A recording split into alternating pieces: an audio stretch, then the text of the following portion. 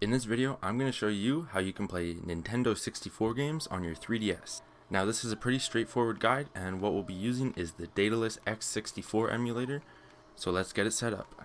Linked below is this GitHub page for Daedalus X64 created by Master Fees, and if we scroll down to where it has the assets, just click on 3DS, and then we're also going to grab this CIA file so we can get to the emulator straight from our 3DS menu.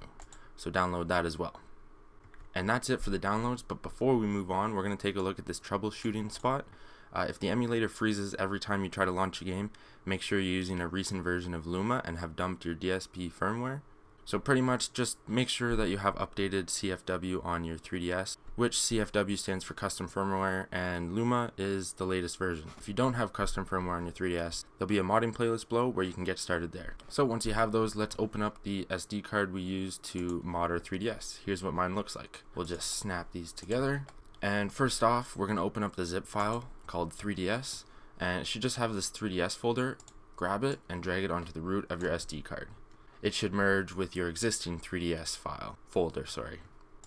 And then once it's in there, if we go into the 3DS folder, you should see Daedalus X64 right here with these folders and files. Now that that's done, we can close the zip file, and we're going to grab the CIA folder and drag it into your CIAS folder on your SD card. If you don't have a CIAS folder, just create one, all lowercase, spelled CIAS. Drag it in there, open it up, and you should see Daedalus X64.cia. Make sure it's a CIA file, but if you downloaded it from the web page I shared, it should be. And that's it for the emulator setup. Now it's time to get our games. So I'm going to close my browser, and as you can see, I have a few Nintendo 64 games right here. So on my SD card, I'm going to go into 3DS, Daedalus X64, and then I'm going to right click, create a new folder, and just call it ROMs. Once you have that folder created, grab your Nintendo 64 ROMs and drag them in. And if we go in there, you can see that these are all Z64, but I believe N64 files also work. So in summary, for the SD card, in your 3DS folder, you should have a Daedalus X64 with your ROMs in the ROMs folder. And then to get it onto the 3DS menu, you should have the CIA in your CIAS folder. Once you have all that ready to go, we can head over onto the 3DS and get it set up. I'll meet you there. And once you're on your 3DS, we're going to open up our FBI software. If you don't have this software, we installed it during my 3DS Homebrew video.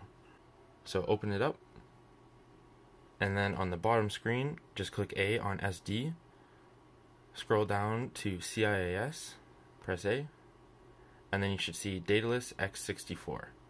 So press A on it, and we're going to install and delete the CIA. This will delete it off your SD card after it is already installed on your 3DS. So let's go ahead and do that. A for yes. And it should be pretty quick. Install finished. Press A to continue. And just press the home button. And we should have a present.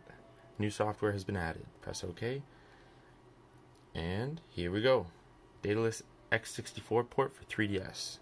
Let's open it up and try out a few games. That actually looks really cool. I love how I don't have to hide my face.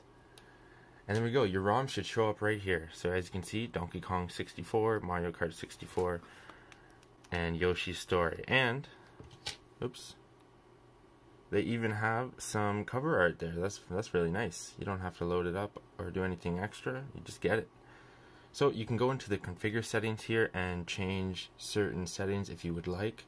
If you go into the video setting and scroll down, you can see that it is already set to widescreen. So if you don't want widescreen, you can change it to 4.3. But I like widescreen, so I'm going to leave it. Cancel. And then you can also go into input and change the default to smash controls if you're familiar with those. I'm actually not, so I'm going to leave it on default. And then miscellaneous, display FPS, you can hide it or not. Let's enable it and see how good the FPS are. And then just click on our ROM, press launch, and it should begin the game. And here on the bottom screen, obviously it has save state and load state, so if you save your game, you just load it after you load the ROM. And there we go. Let's just hop into a match quick. Oh boy. Boing boing. Dang, already in first. I'm better on this than I am CTGP. Just kidding. I ruined it. Ooh, got the shock in fifth. It runs really well for being a Nintendo 64 game on the 3DS. How do I use the shock? Guys, help. I don't know how to use my item. Oh, there we go. Found out. There's that button. But anyways, that is how you play Nintendo 64 games on your 3DS. It's very easy, and if you ran into any issues, just comment below and I will try to help you out. You can also join my Discord server and get help there. And of course, I can't tell you where to get the ROM, but if you want to know, you can join the Discord and ask there. If you'd like to support the channel, there is a link down below to buy me a coffee. Of course, that is not expected, and all that I ask from you is that you hit the like button. That is very appreciated. But anyways, thank you for watching, and I hope you enjoy your Nintendo 64 games on your 3DS. Bye!